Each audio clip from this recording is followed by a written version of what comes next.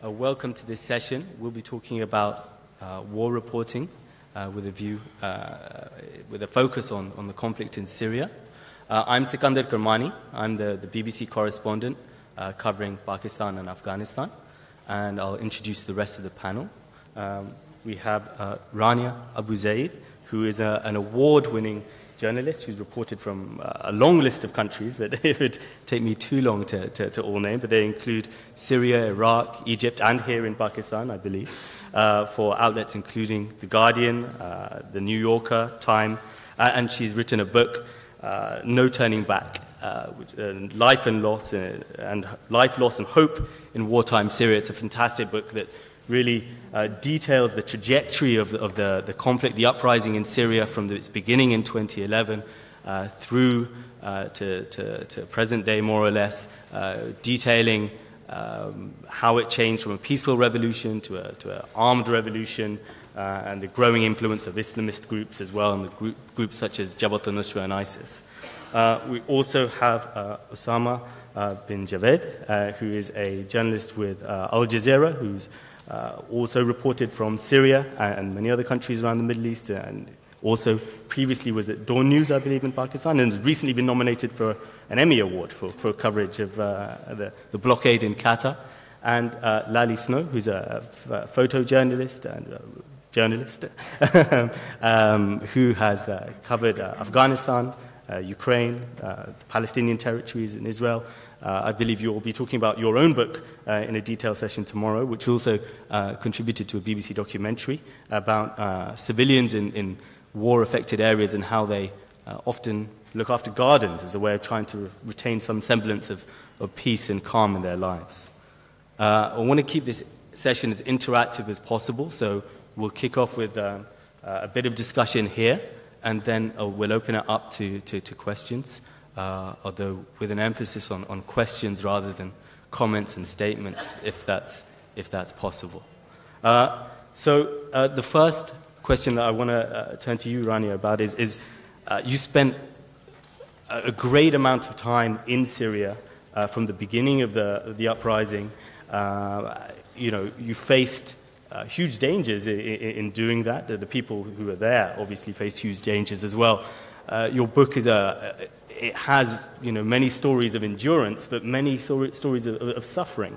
And I suppose, I know in the book you were quite keen to minimize your own role in your reporting, but was it a difficult decision for you to keep going back into a war zone, knowing that there were airstrikes around you, knowing that there's a threat of assassination? People you talk about in the book, some of them are subject to assassination attempts just moments after meeting you. Not related, by the way. So was it a difficult decision and was it difficult to move on from that trauma once you take yourself out of that situation as well? Thank you very much. Thank you for being here. Thank you for your interest in this subject. I guess I should start by saying that I'm not an adrenaline junkie. I'm not entering these conflicts for any kind of a thrill. On the contrary, I don't even consider myself a war reporter. I'm not. I'm a reporter who covers the Middle East, and I was also covering parts of South Asia that happened to fall into conflict. When I first started covering Syria, I had covered the uprising and the revolution in Tunis beforehand. From Tunis, I went to Cairo, and then I wanted to see what was happening in Syria. So I made my way there in late February, and I happened to cover some of the first protests in the capital, Damascus. So when I started, that was the scene. But once, I always knew that what was going to happen in Syria wasn't going to be contained to Syria, because whatever happened, if Syria changed in any way, it was going to have an impact well beyond its borders, given its geostrategic importance. And that's what drew me back to the story time and time again. It's very difficult for us as journalists to see a story, to know there's a story out there, and to not do it. And I was well aware of the threats. I was well aware of the dangers. I mean, I think that the problem is when you don't consider the threats and you don't consider the dangers, when you become so numb to covering things like this that you're not aware of the you're not able to realize just how dangerous it is. I think when you get to that point, you have to stop doing it, because it means that you can't adequately assess the environment in which you're in, and you can become a danger to yourself and to people around you. So I was aware of that all the time, but as a journalist, the story kept drawing me back. It wasn't any kind of like thrill-seeking. It was the story, and it was the people, and it was the importance of what was happening in Syria, and that's what drew me there. And having seen some of the images that you've seen, the aftermath of airstrikes, the conflict in kind of close up, once you then removed yourself from the situation, once you went back home, was it hard to forget those images? Did you struggle with kind of the fact that you weren't there and people that you were close to were still there? Yeah, no, I never forget. Every person I've had the privilege to meet is imprinted in my memory. That's just, I can't forget people who I meet, and there are so many over the years. But for me, the act of, if I witness something, if I'm in a hospital when it's struck, or if I'm on the road and the car in front of me is hit or something like that, I have seen this, but I am there for a reason. I'm there to record it, and I'm there to tell all of you about it. That's my job. And the act of recording and the act of serving as a megaphone, really, so that all of you can see what I saw, so that this incident didn't just happen in isolation and then it was forgotten, that the blood was spilt, has now been seen, not just by me, but by you as well. And that act of recording is in some ways cathartic, because I know that that's my job, and I've done it, at least for that day.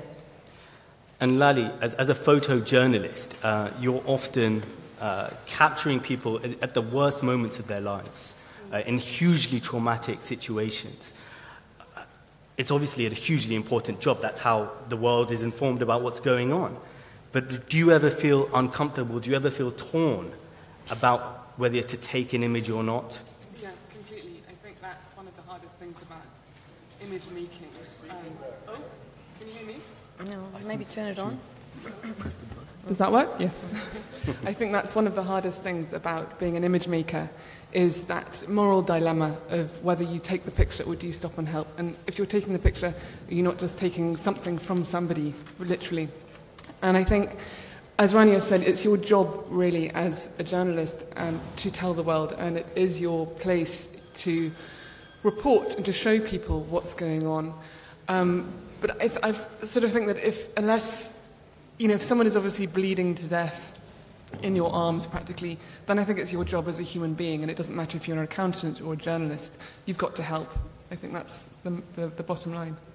And Osama, I know you've, as well as being a journalist, you've carried out relief work. You've worked with victims of earthquakes and floods. When you're a journalist, how difficult is it to draw that line between getting involved in the story and helping people out who are in dire need, or retaining your distance and not getting involved and just documenting?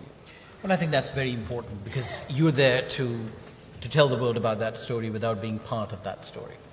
And it is a very fine line in doing relief work and telling people about what to do.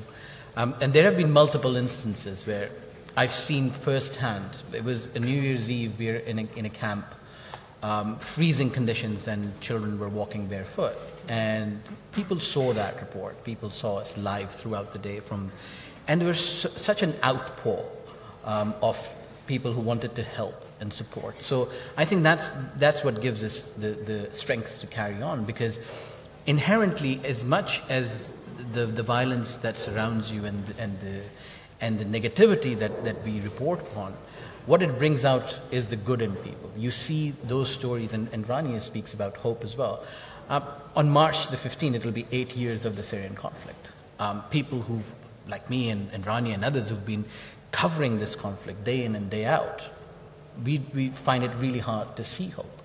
But that is until you sit down with a Syrian who opens up their heart. I was just a couple of weeks ago sitting down with a 7-year-old girl who lost her mother, her brother, and a leg in an airstrike. And I met her after 3 years. So I've seen that transformation.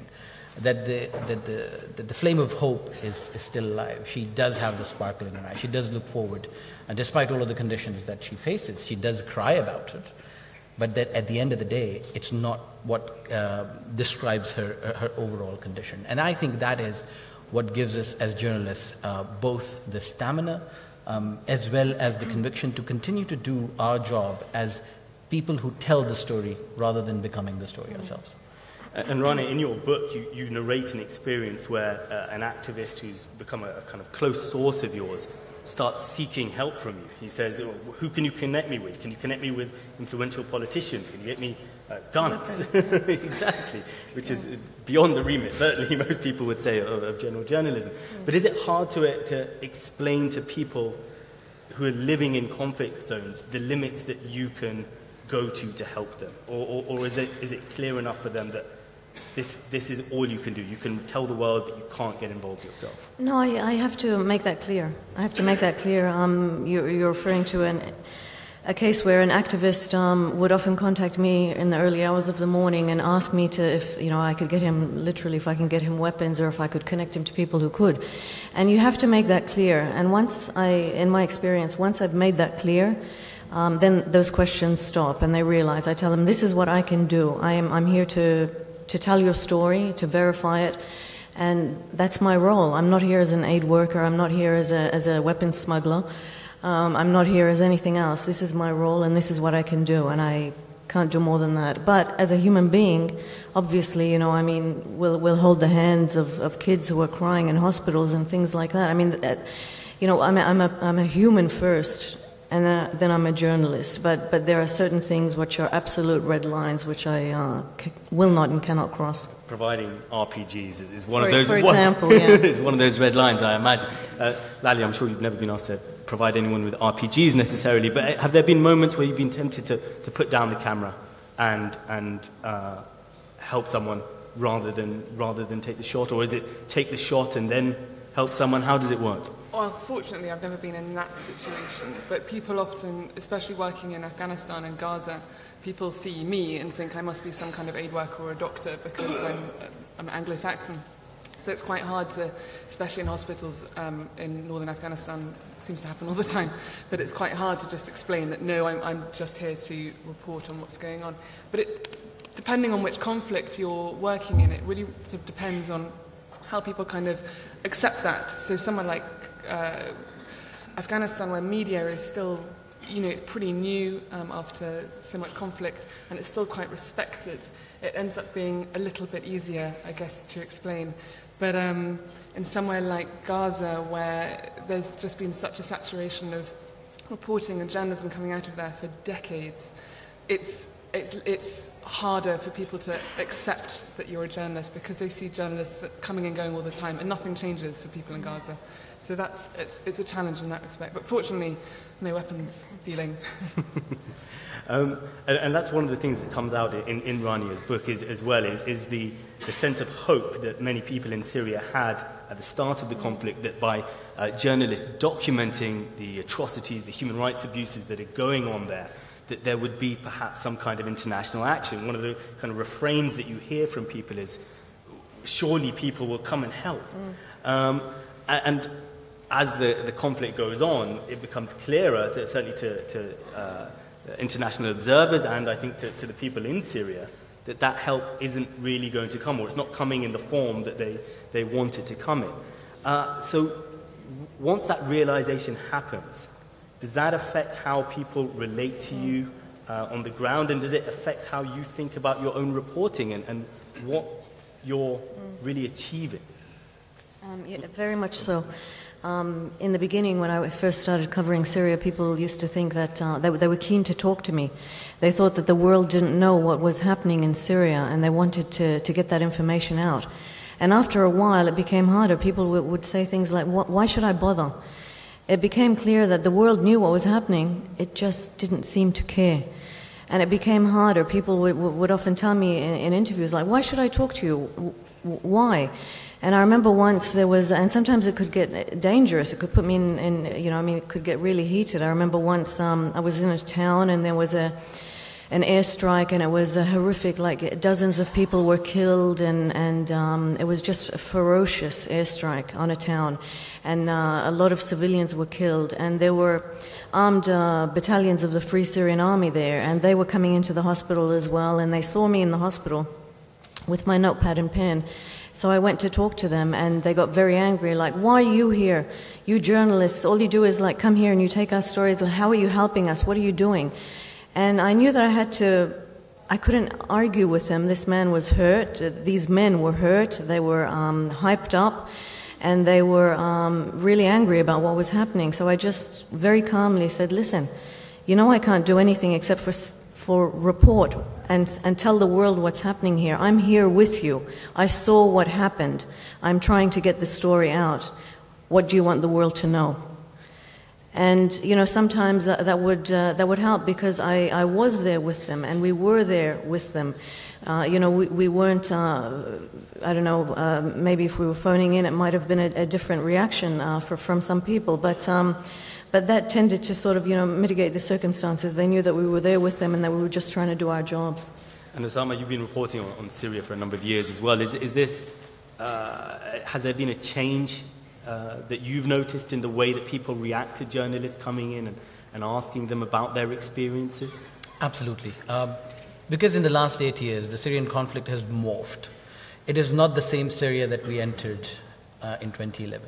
It is not the same Syria that we entered in 2015. It depends on where you're going into Syria, whether you're crossing it from the Iraqi border, whether you're crossing it from the Turkish border, where you're trying to get access from the Jordanian or the Lebanese border. So a lot has changed in the last 8 years, and it has had an impact on the expectations of people as well. Because as Rania said, initially people were very outspoken, they were very keen, they wanted to come and tell you their stories. But now you go, and whether it's right after an airstrike or a massive shelling attack, or whether it's a refugee camp. I remember we were at a refugee camp in Aleppo countryside where people had fled from Homs. And there was a little boy who wanted to speak to us. And we went in and we asked the mother for permission, and she said, absolutely not. I'm not going to allow you to use my child to sell your journalism. Really?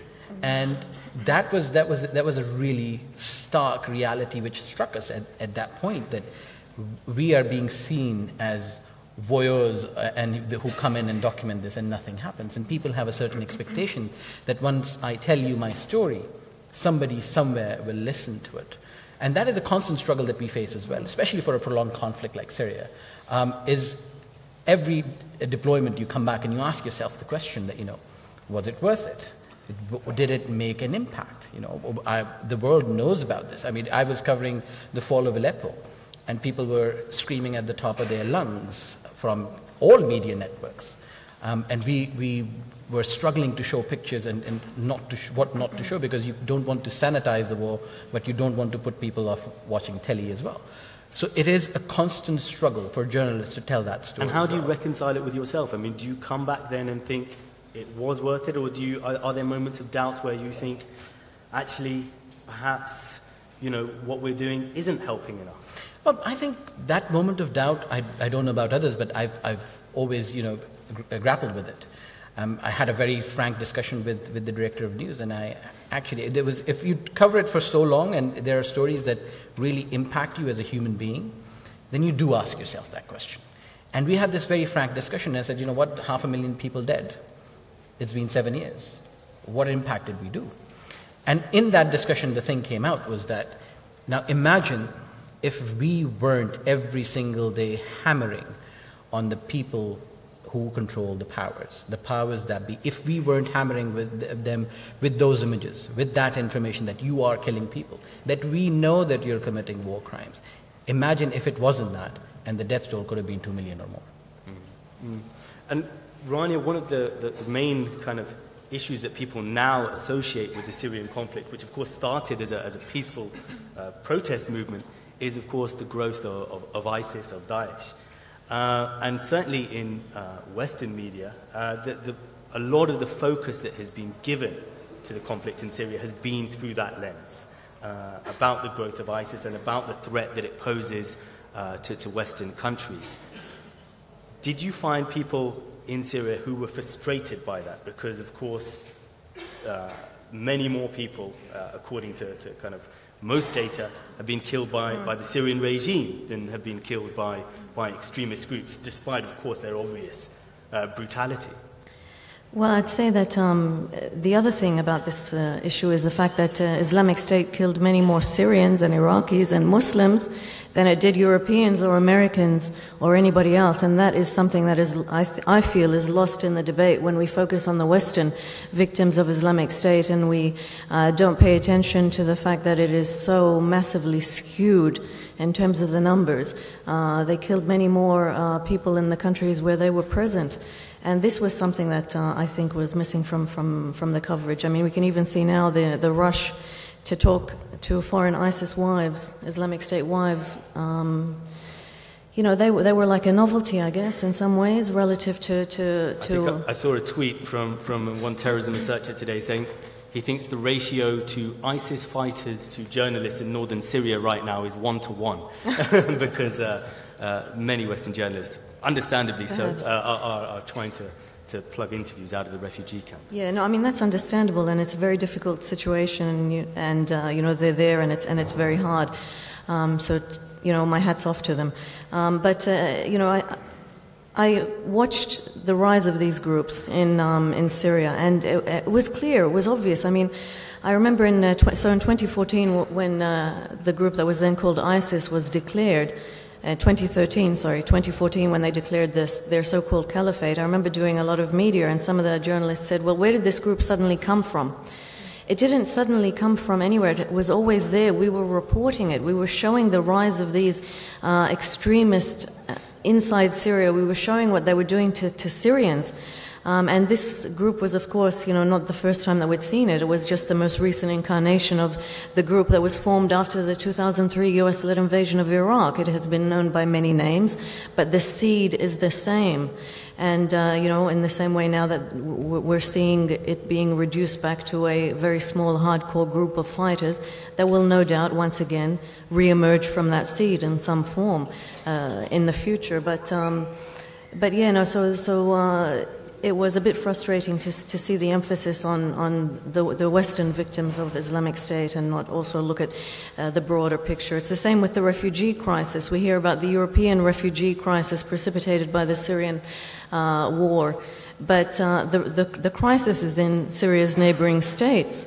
It's in Jordan, which is a water-parched country which is now sharing its meager resources with hundreds of thousands of Syrians. It's in Turkey, which hosts almost 4 million refugees, the largest refugee population in the world. It's in Lebanon, where at one point every fourth person was a Syrian. That's where the refugee crisis is. But once again, the coverage tends to get skewed, at least in the English language media. And Lali, when it comes to your work, do you find it difficult at times to get news outlets interested in international news? Is there often a big focus on what's going on domestically within countries, despite the kind of awful stories that you're trying to cover? Completely. It's a real challenge. I've never worked for anyone. I've always been freelance.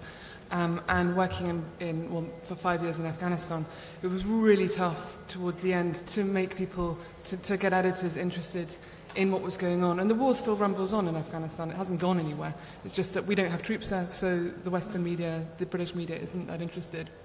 And it's a real challenge to kind of make people at home be interested, because, you know, the UK is in dire straits at the moment with Brexit, falling economy, political instability. People don't really care about what's happening in Syria, Yemen, Afghanistan, Myanmar.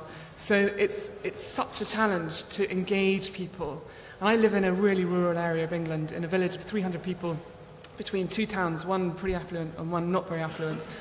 And if I go to either town and try and ask people what they think about what's going on in Afghanistan or Syria or anywhere, they're not really interested.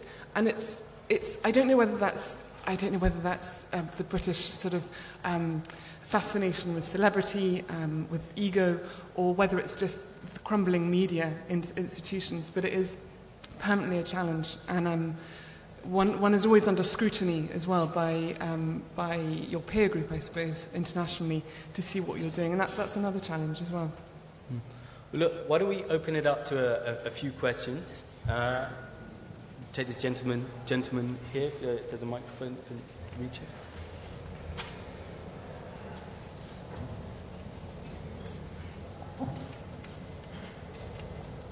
My name is Abouzeid. All three of you are storytellers. It's a horrible story of Syria. Consider that we are children sitting here and you're telling a story. Every story has a lesson. What do you think? What's your take? What's the lesson from the Syrian conflict till date?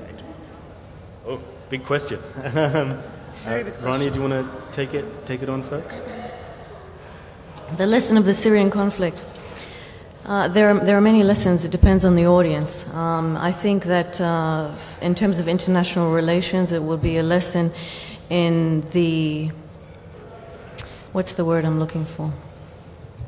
How some laws are only on paper and not in practice. How prohibitions against chemical weapons mean nothing based on what we've seen happen in Syria with the repeated use of banned weapons. I think it's a case study in the power of the veto at the UN Security Council, and what we can become numb to, what we as people can become numb to if our leaders are making all sorts of other reasons for ignoring things. What about us as people? I mean, charities like all sorts of NGOs and the United Nations are always crying about their lack of funding for the Syria relief effort. What about us as people if it doesn't move us to at least try and do something by donating to these organizations? As journalists, I think there are many lessons as well in terms of how to, as Syria became increasingly difficult to get into, and our colleagues were kidnapped and many of them were killed in gruesome ways. Understandably, many people started reporting from a distance, so there are questions that we need to have as an industry about how to cover a conflict from a distance, how to verify information on social media, which is coming from people who are often, using names that are completely anonymous, and we aren't even really sure where they are. So how do we go about doing our work when it becomes too dangerous to be in the place that we're covering? So there are many different lessons based on who is the audience for those lessons. Osama, do you have anything to add on that, particularly on this issue of verification? Because, as Rania said, the Syria conflict saw these terrible deliberate targeting of journalists in a very high-profile way, and it meant that many news organizations were really very reluctant to go into many parts of Syria, certainly to have people going in there for any kind of extended amount of time, because they didn't want to expose their journalists to the risk. That means that you're, as Rania says, you're dealing with people perhaps by Skype or WhatsApp, people that you, who clearly have at least some kind of agenda, even if it's a benign agenda. But how do you then deal with that and remain objective and try and verify the information without being able to get there yourself at times to the affected areas? Well, I think before I begin, I think the biggest lesson here is that we need to remind ourselves constantly that the conflict in Syria is not over. The Islamic State might have crumbled, but that was just one factor of that very, very gruesome conflict. We have watched 500,000 people die in slow motion on live TV, essentially. And we've got to remind ourselves of that the suffering for millions and millions of Syrians inside Syria and outside Syria is not over. So that's lesson number one. Number two, the point of verification. How do you verify that information? There was a point after 2014 for about 3 years that I couldn't enter Syria. We just wouldn't be able to, as much as we wanted to. We were going in with smugglers, we were going in with people who we did not know. We did not know whether we would be kidnapped by the people who were taking us in, or would they be selling us to one group or the other. So it became very hairy, so we couldn't go in. But during that time, because I'd been working on Syria for a number of years beforehand, I had all of those contacts in local committees, activists, journalists, coffee sellers who became FSA fighters. And we saw that those Skype contacts, one after the other, started going dark as well. In Aleppo, there was one building collapse which killed 3 of the people who I used to get information verified with. So as the conflict prolongs itself, it becomes harder and harder. But you cannot, and I think that's the mistake that a lot of journalists, and there's a lot of lack of faith in journalism because of the speed of that everything is happening now and it needs to be reported right now. There have been a lot of compromises that have been made by journalists amongst ourselves on the verification of stories, verification of news. And that has led to the rise of this so-called fake news crutches, so to speak, that people can come out and say that, oh, Ghouta was fake, it was staged, it was actors. But we know that we saw those lifeless bodies without wounds. We saw those mass graves of 130 odd children who just asphyxiated because of chlorine gas. So those are the kind of things that I think a lot of emphasis needs to be built on, like Rania said, on how we do this business. And our only sources that are reliable are the people who we know, people who we trust, not a YouTube account or a Twitter handle. It has to be with how much effort and energy and time have you put into place to build those contacts. And a lot of mistakes are made once you realize that that didn't exist or was ignored. And Lali, because of some of these dangers that journalists face going into conflict zones, whether it's Syria, whether it's Afghanistan, often many news organizations decide the only way to do it is if you're doing what's called an embed. If you're going in with a force, whether that's the rebels, whether it's the British Army, and of course that gives you access to areas that potentially you wouldn't be able to access otherwise. But at the same time, then you're spending a lot of time and your safety is dependent on one party in the conflict. So how, I know that you've, I think, spent some time with the British Army in Afghanistan. How difficult is it to retain your objectivity and your distance from the subject when you're spending so much time with them there? It's certainly a challenge, whether you're working with the Brits, the Americans, the French, whichever, because you become, you're reliant on these people for your security in a very dangerous environment. And you build up a rapport with the people you spend a lot of time with. But I think objectivity is something that, if you're a journalist, it's innate in you. You just have to be able to step back. And I think that, trying not to be partisan or biased is a challenge, and I think that's where I was going to talk about a lesson. Actually, my lesson would be empathy and a plea for empathy, because however much time I've spent with, US, UK forces, I've also spent time with the Taliban in southern Afghanistan, and you can go in and think, well, whatever you think about the Taliban and what they've done to the country, but then actually spend time speaking to them, and a different dialogue emerges, and a different conversation emerges, and you might not think personally whether it's right or wrong, but there's a clearer understanding, and it creates empathy just by discussing things with both sides. And I think that's key to any kind of war reporting. Let's take another question. Take this lady with the grey scarf. Yeah, next to the microphone. Sure. Hi. I worked in emergency crisis management for almost 5 years between Palestine and Egypt and Syria and then Afghanistan. And I'm wondering, so I've been out of the field now for almost 3 years, but I'm wondering as journalists what it's like for you to present the need for neat narratives in the aftermath of conflict, especially when you're reporting, and not just while you're reporting, but even in your personal lives when you are reflecting on conflict.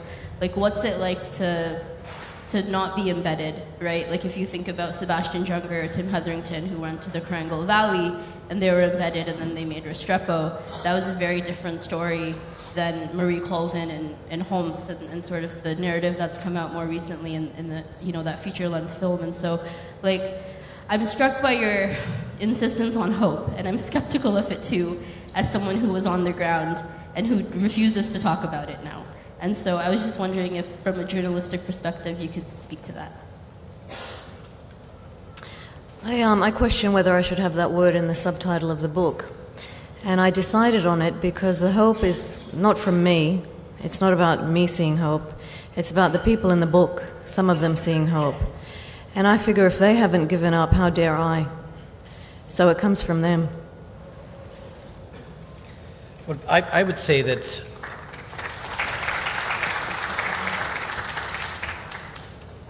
that hope is, and you'd be surprised to know that every Syrian that you meet wants to go back home. They might not have anything to return to, but they want to go back. So you would be interviewing a father who's lost 6 children, a wife, an uncle, and a brother, and his home is being destroyed. But when you, on that last question of what do you think, what is the future for you, you said, you know what, after a couple of years, I'd like to rebuild my life. I would like to go back home. So that hope actually, and I've covered conflict from Afghanistan to other places, but there's a lot of, it is difficult to express in words, but the Syrians are different people. They would say Alhamdulillah and all of that while they're describing their pain and their suffering. So that hope is there. The question is that should we continue to ignore it? Because doing a hopeful story doesn't get picked up by newspapers. It doesn't give you the clicks or the likes. It doesn't make the headlines. And that is the constant fight. You spoke about fatigue of the conflict. It's not just amongst people. It's amongst newsrooms as well. Editors in newsrooms, if it's only 4 people dead, it doesn't make the headline. And that is something that we constantly have to grapple with. So that hope actually does drive us to go back to that story, to continue to tell that story of the people who shouldn't be discarded by the rest of the world as, too bad, this happened, let's move on. And that is the essence of what we do, is that bringing out the stories of these people to an international audience, it does 2 things. One, it creates that empathy, that human connection.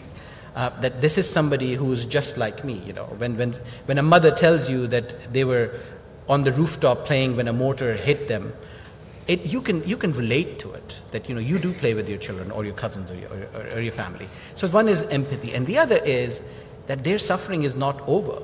As human beings of this connected global village, there is a certain responsibility that all of us share. And that collective responsibility is about caring for the people who are around us, who may be distant, but they're still suffering. And I think that is the essence of hope and the message that we try to give with telling stories of people. And Lali, a lot of your work is about people retaining a semblance of calm or normality amidst all the suffering. Well, yeah, in latter years, I became rather inured to suffering and became rather numb to it in Afghanistan. And I ended up trying to find personal solace through the means of gardens, because where I lived in Afghanistan, we all had lovely gardens, and it was a real escape from the world outside and the reality of what was going on outside. And the more I looked and the more I spent time with people in various parts of the country, the more I saw that it was a universal thing. They too were trying to escape their reality by gardening. And obviously gardens have a practical sense. They can provide food and shade and beauty at the same time in therapy. And I took this to other countries and found a very, very similar story in Gaza, in the West Bank, in Ukraine. And I know that there are other countries where I couldn't quite get there, where the same thing is happening. And it is really about hope. So in answer to your question, I think you were embedded with your own work as much as we have been with ours. And it's having the ability to step back and to see beauty and calm in very small things. And the people of Syria, and they say Alhamdulillah, and that they are believing in that there is something that will drive them forward, take the human spirit forward, because without hope, then there's no future, really. Thank you. This gentleman here, is there a microphone? There are hands up there. We'll take the gentleman and we'll go to the back. My name is Shahid Hassan. I think the end game is there in Syria. What sort of a future do you foresee for Syria in the geopolitical context? Okay. I think you're all looking at each other for that one. But let's see if we can condense this. I think that as my colleague said, the war isn't over yet. We have to remember that it's not over, but the outcome of the war is clear at this point. Assad has won. He and his allies have won, so that remains intact. That system remains intact. and his alliance with the Russians and the Iranians and Lebanese Hezbollah is one of the key reasons for his victory in Syria. The other side lost. The Saudis, the Qataris, the Gulfis, Turkey, although Erdogan is maneuvering. The West lost in Syria. Simple as that. If we just, sorry, sir, if we just one question for the moment. We just move on to the lady in black. First of all, thank you. I want to draw your attention to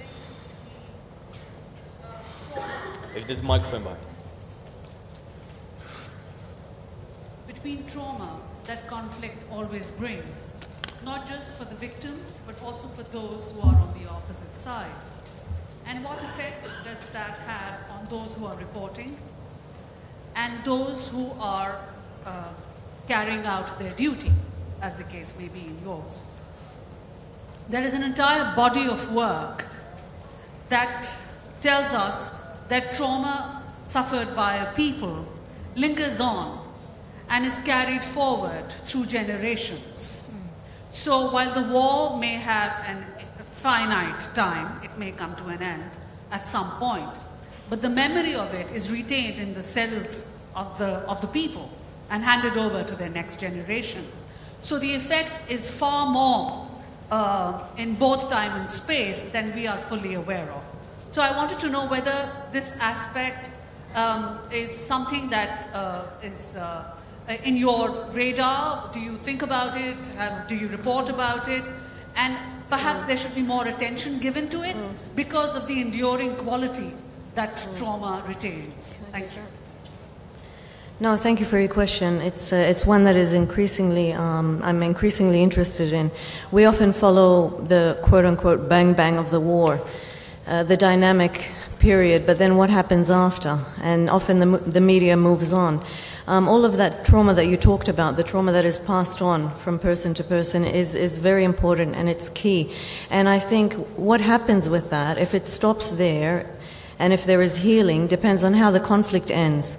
It depends on if there is accountability. It depends on if there is a sense of justice. It depends on if there is any information about the tens of thousands of missing, of the disappeared, if there is any form of closure. I doubt that any of that is going to happen in Syria. It doesn't seem to be the case. It didn't happen in Lebanon, where I'm from, where the place of my heritage before. So those hatreds and those tensions, they simmer. They simmer at a lower temperature, almost ensuring a future rupture at some point, because as you said, those feelings are often passed on from generation to generation. But I'm increasingly interested in these post-conflict societies and how they reform, if at all. On a neighborly level, how do people who were fighting each other, killing each other at one point, come back to an area, if they do? Or does the demography of the place change almost permanently in some way? So they're all important questions that I think we need to consider, editors permitting, of course, because they're the gatekeepers and they prefer the bang-bang and the dynamism of conflict. But I think that they're very important questions that need to be addressed. And if I could, sorry, just add to that. I think there's that question, you could bring it home to the Pakistani audience right now.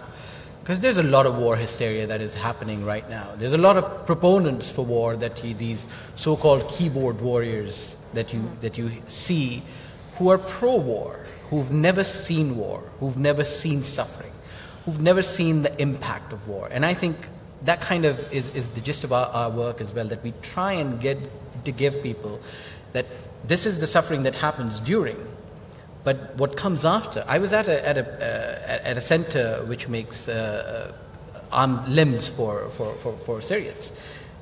When I met them 4 years ago, they had 300 cases. Right now, after the conflict has subsided, they have 2,000 cases.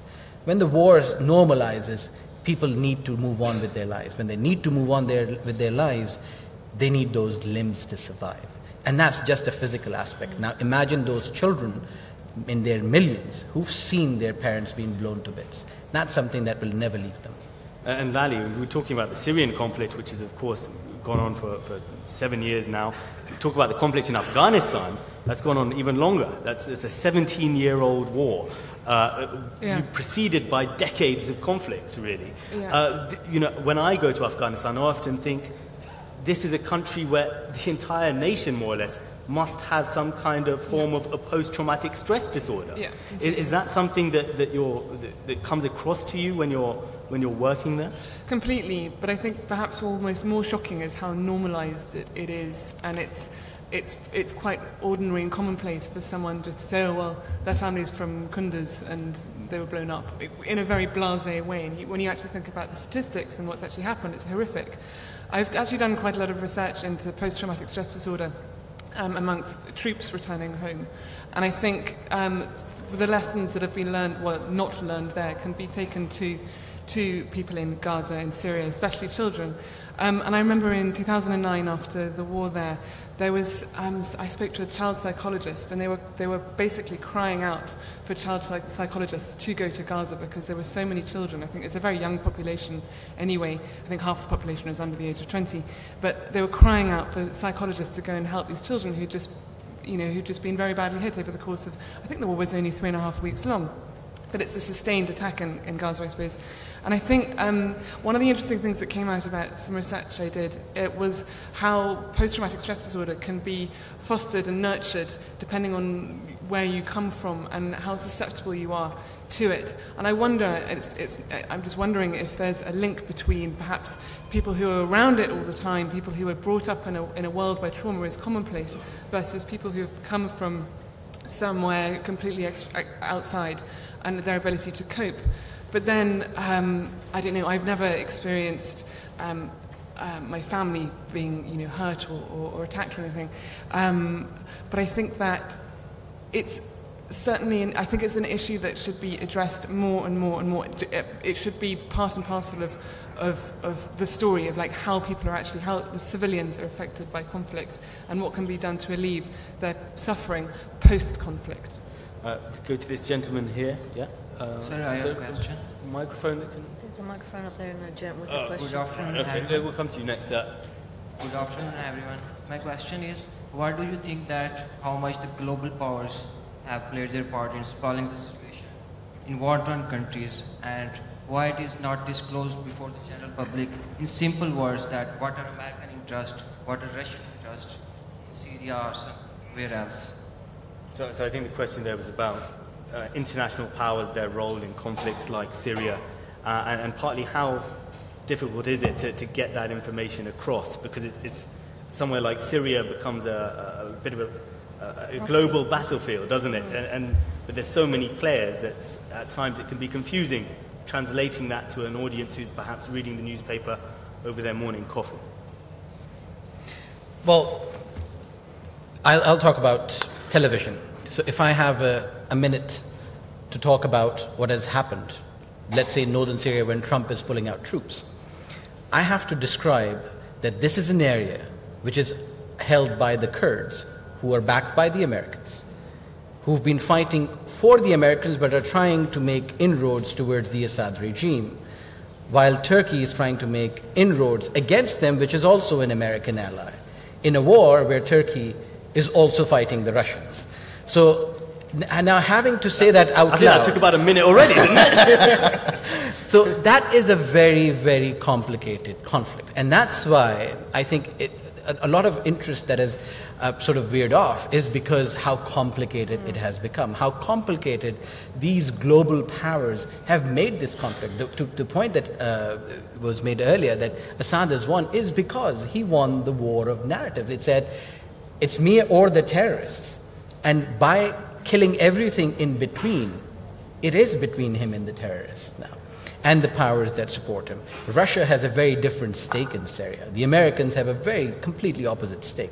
But at times, they're also talking to each other and have common interests as well. So I think for a global audience, you can't just dip in and out of that story. For a conflict like Syria, because it is so complicated, because it has so many dimensions, and after ISIL, it entered Iraq as well. So you go into the Iraqi territory and the Kurds are very different from the Syrian Kurds, and it's the same group of people.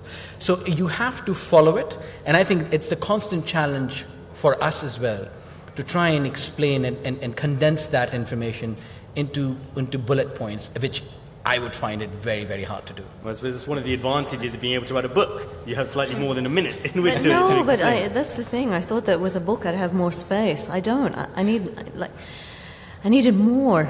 I initially wrote 180,000 words, which freaked my editor out because he was like, nobody's going to read a 600-page book about Syria. So I cut out 60,000 words from it, and it's still huge, but not enough space. Still more stories to tell. Could you take this lady with the microphone there? Hi, I'm Rumshi Ahmed. I'm a journalist and a published author. My question to you is that a lot of analysts, when they're talking about Middle East and Iraq especially, they, and specifically talking about human stories, they describe people going through a state of amnesia as to not remembering what Iraq was like before the invasion.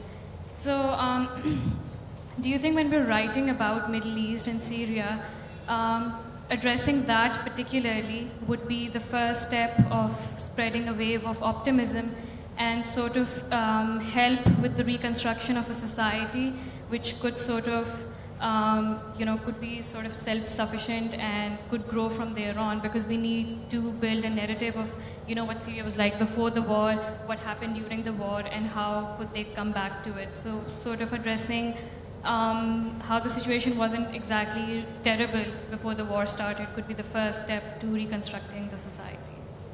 Well, I think there'd be some in Syria who would strongly disagree with that and would think that the conditions before the war, before the revolution started, would be were fundamental drivers for it.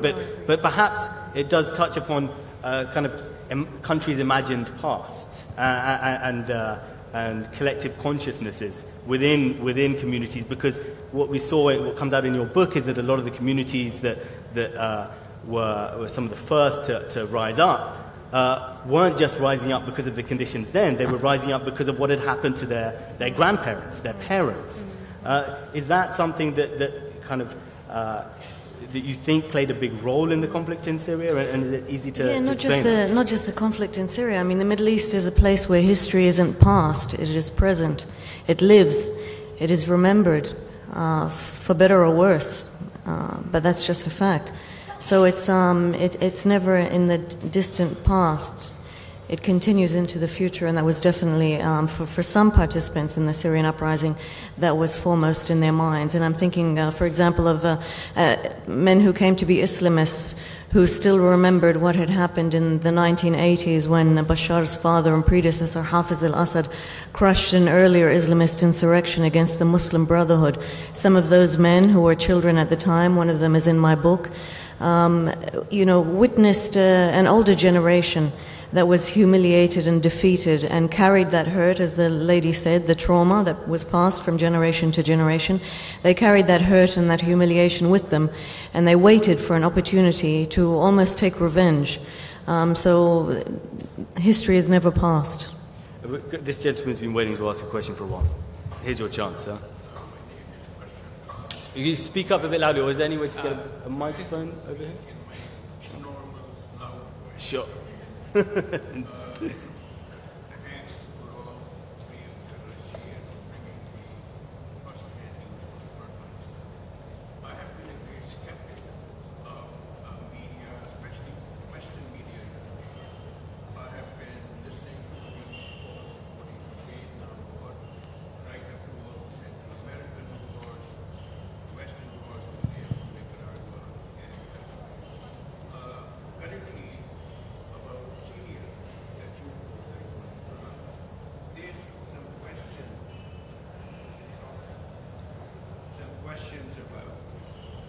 Do you want to, if I could hurry you along, because we don't have much time now. What's the fundamental question?